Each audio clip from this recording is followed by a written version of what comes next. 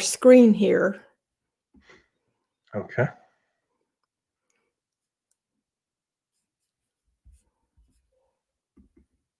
Hey, so we're here with Reverend Scott Rogers, Executive Director of ABCCM, and we're doing a special edition from WPVM to let people know what services are available and who's doing their best to help people get through this unprecedented time that we're in. And so, Reverend Scott Rogers, I just asked you what all ABCCM is doing, and you started a long litany, and then we went live. So begin again telling people what ABCCM is doing, and also which are the churches that are involved in this? Sure. Well, it's such a joy to be with you this morning, Thank you. Divine, and thank you again for sharing this story and what churches and the faith community are doing. So, the Asheville Buncombe Community Christian Ministry, fondly known as ABCCM, is supported by about 300 congregations. So, mostly mainline Catholic Protestant churches, your usual denominations of Baptist, Methodist, Episcopalian, Presbyterian, and our wonderful Catholic brothers and sisters, as well as other faith groups. So we have both temples have been very much involved with us. The synagogues here locally, as well as other groups in the community. We have over 5,000 volunteers. Wow. So it helps you understand the reach and scope. So when I say to you that we have these crisis ministries around the county, north, south, east, west, in the east, north is North Samaritan Ministry, east is Swannanoa Valley Christian Ministry, south is just ABCCM South, and Candler is ABCCM Hominy Valley, and then our downtown crisis center. So how did ABCCM get started? When did you get started? We got started in '69 around just offering time to listen, some food, a cup of coffee, and cool water. That really grew out of the civil rights movement, and where we said, how can churches fill the gaps? There were a lot of families knocking on doors, and so one family might get help from 10 churches and 9 families not get help at all because they already helped. And so the pastors, men and women, came together from churches embracing that Matthew 25 scripture, Lord, when did we help our neighbor in need? And said, well, first let's sit down and over a cup of coffee or a glass of water and talk and listen to one another, and started helping with food and then clothes. That grew, quite frankly, into then a jail ministry and prison ministry. And we encourage folks to go and listen and share in the jails and prisons. By 1984, 5, we had a crisis with the mentally ill being deinstitutionalized and homeless numbers on our streets. We actually had a homeless veteran named J.D. Buckner who froze to death down on Lexington Avenue in a late April freeze and snow. And the churches rallied and said, we don't want anybody to freeze to death on our streets again. And so while we had helped the rescue mission get started, helped Meals on Wheels get started, helped Man a Food Bank get started, the ministry said, well, when did we take in the stranger? And so we began taking care of men and women on the streets, taking them all in. A downtown businessman, Robert Armstrong, provided a warehouse that we renovated. And then, of course, it wasn't long with many of the cook teams and nurses and doctors coming in that they said, you know, some of these men and women are really sick. I'll never forget Dr. Phil Blake picking up a little boy that had come in with his mother. And he said, Scott, we've got to start a clinic because this child is so malnourished. So the medical ministry got started in 91. The shelter grew so much that women and children needed their own space by 2001, and we opened Steadfast House with 50 beds for women and children, still the largest women and children's facility in the county. And then in 2008, we found that most of the men we were serving were veterans. And so we opened Veterans Restoration Quarters by buying an old motel out in Otine, and it is now the largest veterans facility. And then we began adding job training services and homeless prevention services in 2012 and began a whole Housing First program for veterans. Now we serve 49 counties across North Carolina. We'll put 1,000 veterans back into the workforce when it opens up again this year. We will prevent evictions for upwards of 800 families. We operate a call center for veterans all across Western North Carolina. Yeah, so in our program of North Carolina Serves, that's on regularly on Thursday mornings. That's right. We have people come in that are, and I think it's I think ABCCM is kind of the umbrella of NC Serves. That's correct. And the services that are available for the veterans through ABCCM are really incredible. So how are things going now that we're in this pandemic situation? What is ABCCM doing? And if people who hear this broadcast need some assistance, how do they get in touch with you? Well, we certainly want folks who need assistance, particularly with food, or if they're uninsured, to get in touch with one of our crisis ministries or our medical ministry. So any of these crisis ministries, mainly what we're doing right now is filling the gap for food. Our numbers have doubled in the last month. We've gone from 85 families a day to upwards of 160 a day at all of our crisis ministry sites, which means that nobody is overwhelmed at this point in time, but we're there to fill the gaps. We're really thankful that a lot of folks who have been unemployed have gone ahead and signed up for unemployment. They've signed up for food stamps. That's helping to cushion the blow, but there are still gaps. Sometimes there's a lag of a week or 2 weeks. And ABCCM for over 50 years has been there to help fill those gaps through our many churches and the community that supports us. So we are trying to prepare as we speak, though, because as we heard this morning on the national news, a lot of folks are behind on their mortgages by a month. Some folks are also behind on their rent payments. And so we know that folks, as the economy gets going again, are going to face some new challenges.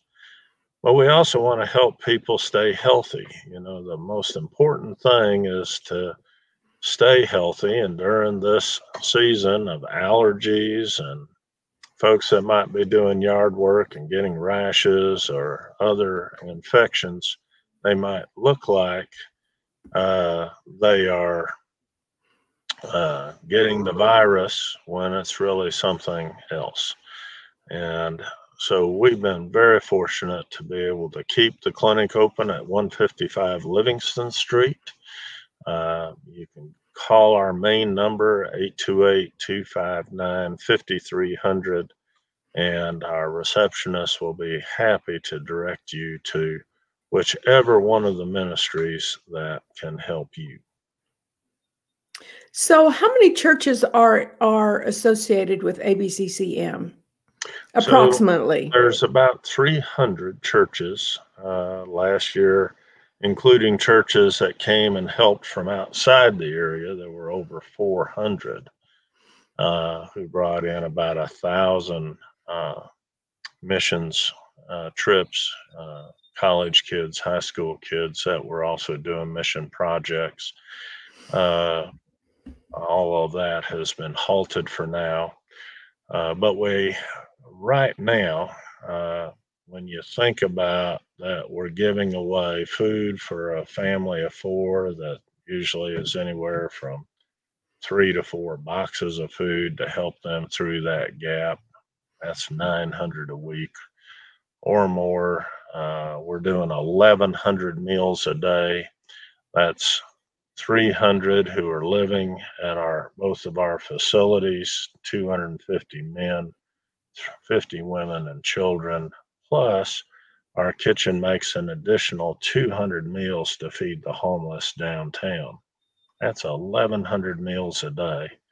And then our pharmacy and clinic are giving away literally 2,000 to 3,000 scripts a week. Really being out there, about 1,000 scripts a week, That's over exaggerated a little bit there, but that's a lot of help for people to stay stable, stay healthy, and stay well. And so tell us how you got started in this. Well, I was fortunate back in 1981. The ministry was looking for someone who had 4 to 6 years in the pulpit, and I'd served a couple of rural churches. But I'd also done training around marriage and family therapy work and had done some work with Goodwill. So they wanted somebody who had 4 to 6 years in the pulpit, 4 years in human services, and 2 years of administration. And I'll never forget getting a letter from my dad, opening up and seeing the job advertisement. And at the bottom, he wrote, "I think this is you." so you got Dad's seal of approval there. yeah.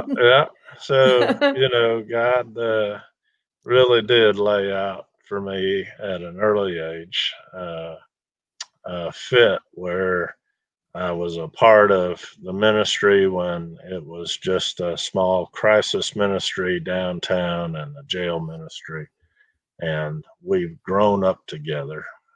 Creating opportunities for the churches and volunteers to really engage with their neighbors and their schools. For example, we've really engaged with the city and county schools on identifying all the homeless children and their families, and then we have been sending out vouchers for food for them to come and pick up to help supplement what they may not have on the weekends. And so it's exciting. Churches are also involved with schools, but it's a way for the churches to come together collectively and meet a huge volume of needs that they couldn't necessarily do on their own. Right.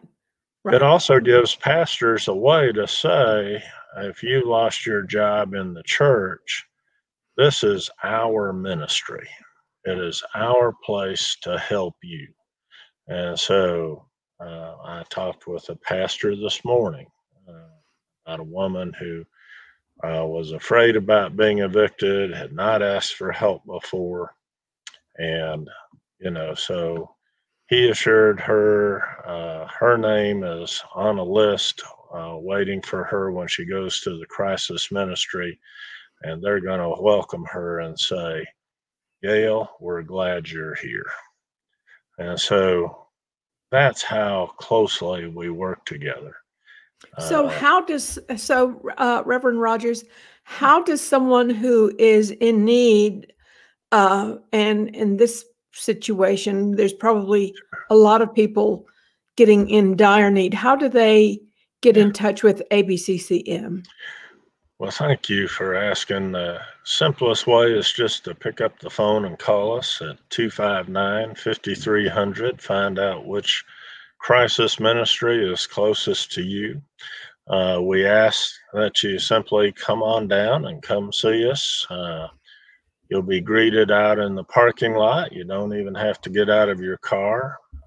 We'd like for you to bring some ID and but you're going to get on the phone and you're going to talk with a volunteer counselor or a staff counselor in our crisis ministry. The same would be true at the medical clinic. If you had need, you would simply go down to the parking lot area. You'll be greeted, given a number, or come up to get in line with proper distancing. And again, you'll be able to either call in, and we do a lot of telemedicine, or speak with a physician. We have a very sterile airlock situation where we keep everybody safe, but can see the physician and talk with them directly through a protective glass and get the help and medicine that you need. So it's a really safe way for folks to be with us. Folks that just need food, we are happy to assist. We want to know how many are in your family.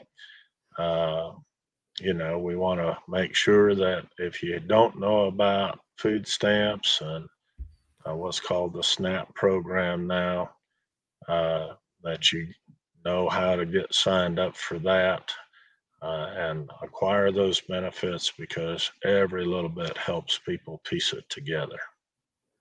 And if someone in the community wants to volunteer to help with ABCCM's vast programs, who do they get in touch with, and how do they get involved?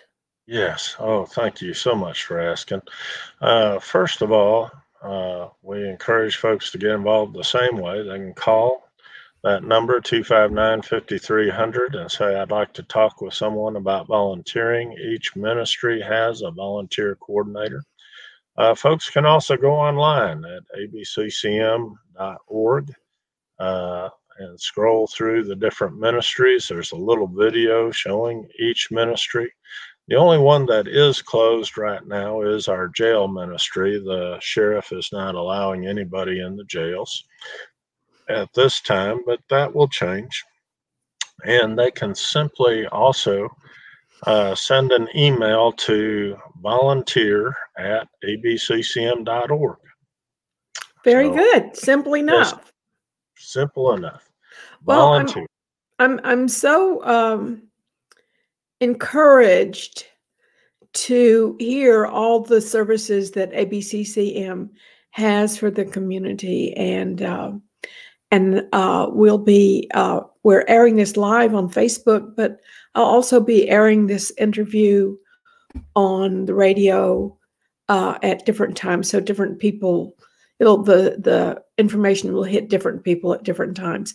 So I want to thank you, Reverend Scott Rogers with ABCCM, the Executive Director. Thank you so much for what you're doing in the community, and we've been honored to have you on, and we look forward to getting to the other side of this pandemic situation and things getting back to normal. That's right. Well, and just remember that a few dollars on the website, pick up a few extra goods of food or staples.